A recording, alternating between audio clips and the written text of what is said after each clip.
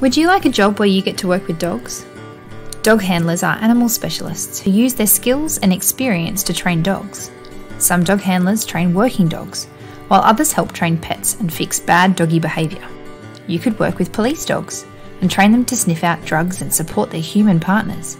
Some people rely on assistance dogs to help them move around or manage their lives, and these dogs need specialist training before they can start work. Dogs often star in movies and TV shows, and these dogs need handlers who can help bring out their best performance.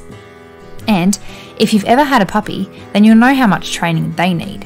Dog handlers run puppy classes in the community, and you could also teach people to care for their pets.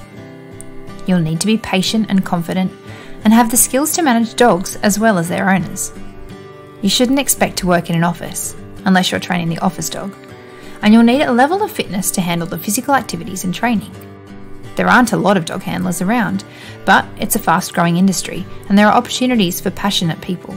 To get started, you could volunteer at your local animal shelter, start a dog walking or pet sitting business, or enter your dog into the local dog show. You could also think about a role as a vet or vet nurse, become a dog groomer, or even work with stock animals in agriculture.